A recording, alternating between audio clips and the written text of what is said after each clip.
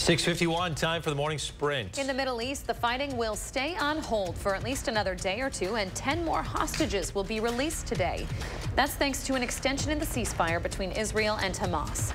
The pause also allows for more international aid to reach the Gaza Strip, where the Palestinians living there are facing famine conditions. One of the men charged in the murder of a 20-year-old on Madison's east side will appear in court today. Mark Parks Jr. is charged with multiple homicide-related charges, including first-degree intentional homicide.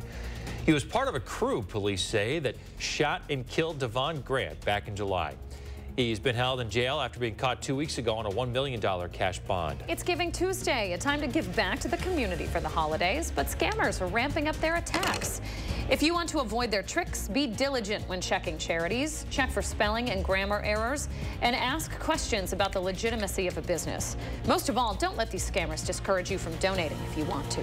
A Senate committee here in the state capitol is looking for Wisconsinites' input on a few bills today. It's holding a public hearing for bills, including one that would require school boards to notify a parent if whenever a student under 16 checks out a book and tell them what book they're checking out. And another would require public libraries to do the same. The bills are backed by Republicans in the legislature. 10 people are out of their apartment homes after a fire in Tomah. Firefighters say it took roughly 11 hours to extinguish it. They were able to get everybody out safely. A total of 47 firefighters from Tomah, Oakdale, Fort McCoy, and Volk Field were on scene. The cause remains under investigation.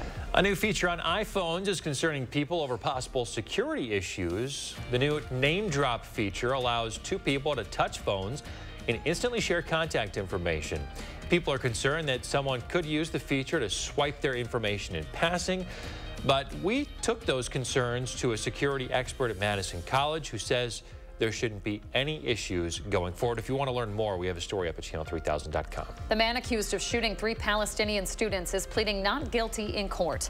Jason Eden is facing 3 charges of attempted murder of Tahsin Ahmad, Hisham Awartani, and Kian Abdelhamid.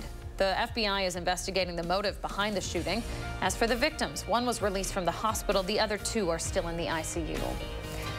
Meanwhile, a cyber attack in Pennsylvania linked to the war in the Middle East has the Department of Homeland Security on alert this morning. The attack hit a Pittsburgh area water authority over the weekend.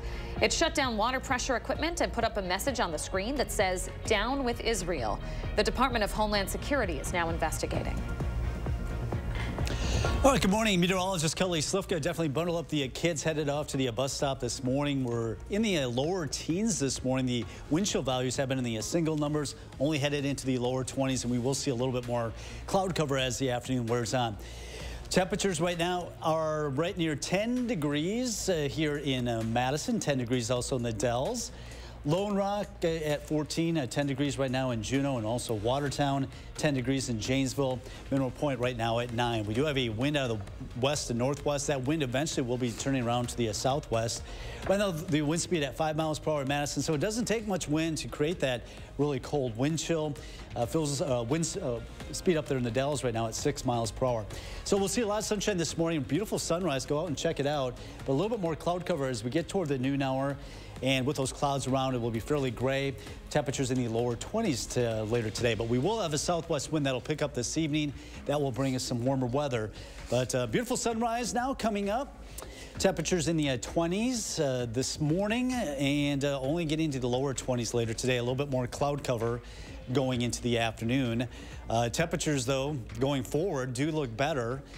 41 tomorrow and also Thursday, and by this time tomorrow morning, I think we'll actually be in the lower 20s, so it won't be quite as cold as this morning. And going throughout the rest of the week into the weekend, our only chance of any kind of precipitation is the late Saturday night and Sunday. Right now, it does not look like a big system. It may produce a little bit of light rain mixed with some snow Saturday night into Sunday.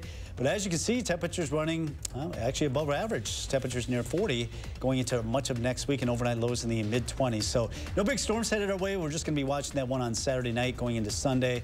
Otherwise, pretty dry weather for the next 10 days. Certainly doesn't look like anything we get this weekend is going to stick, huh? It does not look like it, because with those kind of temperatures, you know, down to 31 Saturday morning, but that would only last maybe a couple of hours. Otherwise, it looks like temperatures near 40 this weekend. Hey, not bad. All right. Hey, it's Giving Tuesday, folks. We encourage you to give to your favorite local charity today and give back to the community who supports so many. Just make sure you're doing your due diligence and make sure that you're giving through the proper channels so you're not taken advantage of. And make sure you're keeping it right here on News 3 Now. We have another weather and news update coming up in about half an hour right here.